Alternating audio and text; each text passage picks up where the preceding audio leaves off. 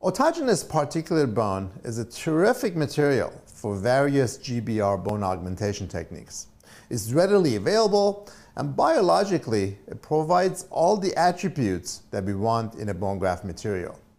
Now, in the last episode, we took a look at bone scrapers as a way to harvest particulate bone. Today, we're going to review the other method using a special rotary drills that are designed specifically for bone harvesting. I will show you the various types and how they work. So let's get started and see what's on our tray.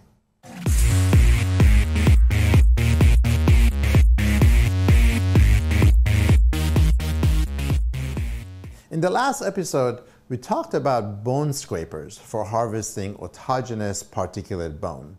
They provide an efficient and a very effective way to harvest a significant amount of bone that we need for various types of bone grafting. Now, it does require some hard work to scrape the bone, especially if we're working with a very hard cortical bone in nature. However, there's another technique using specialized rotary drills, which are certainly less labor intensive and yet are quite effective for harvesting particulate bone. These drills are used with your dental implant handpiece at a relatively low RPM at about 2500 and with lots of irrigation to avoid heat-induced injury to the osteoblast. Now, the burr gouges into the bone and then collects the harvested bone in a small chamber. Today, I'm going to review two main systems that we use commonly. The first is this rotary drill bone harvesting drill kit called OneSelf Bone Collector, OSBC, from JK Dental Group. The drills in this kit connect to the handpiece with a routine latch type connection. It has a bone cutting end, a shaft, a collection chamber, and a plastic depth control that fits right over the burr that provides a positive depth stop. This is a reusable burr that can be autoclaved. The drill is placed perpendicular to the bone and then rotated at a relatively low RPM at about 2000 to 2500 with lots of irrigation and taken to its maximum depth of about 5 millimeters as it is guided by the plastic stop. The harvested bone is then collected on the side of the burr and contained within the plastic stop. So in order to remove the bone, simply we pop out the plastic sleeve and then use a curette to transfer the bone to a dish and get it ready for the grafting. It provides a relatively small amount of finely sized particulate bone. So you might need to use multiple sides to get the amount of the bone that you need. The drill kit comes in 4 different diameters ranging from 4 to 7 millimeters. So you would select the one that is most appropriate to the size of the donor site. Now typically, if I'm harvesting the bone from the ramus, I'll probably use a 4 or 5 millimeter diameter burr, whereas if I'm in the chin area, I can easily use a 7 millimeter diameter for harvesting the bone. This is a relatively simple design and provides the amount of bone necessary for a typical socket graft or smaller defects.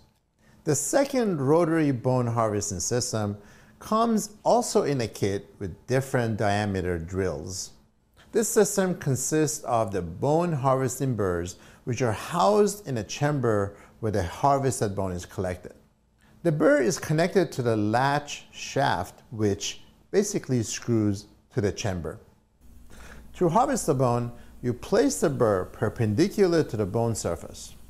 The tip of the burr engages into the bone, and then the outer part of it will create a circular osteotomy while the inside burr grinds the bone into a particulate form. To remove the bone, first you'll need to detach the burr from the handpiece. And then, using a small wrench and a driver that the kit comes with, you unscrew the shaft from the chamber and then slide it out, exposing the bone. The bone that is retained around the shaft can then be curetted out of the system and placed in the dish. Then you replace the burr back into the chamber and tighten it with the wrench, and then back on the handpiece for the next cycle. These drills come in different diameters as well, and based on the location and size of the donor site, you will select the appropriate one. Now the ramus is probably the best and the most common site for harvesting autogenous bone. So typically the 4 or 5 millimeter diameter drills works quite well here. Now if you're using the chin as a donor site, again, you can go to a wider diameter drill and harvest more bone during each cycle. It's important to note that these drills, unlike the OSBC, do not have a depth stop. So it does require a great care not to over drill. So you have to make sure that you have a CBCT and carefully measure the distance from the crestal bone to the mandibular canal.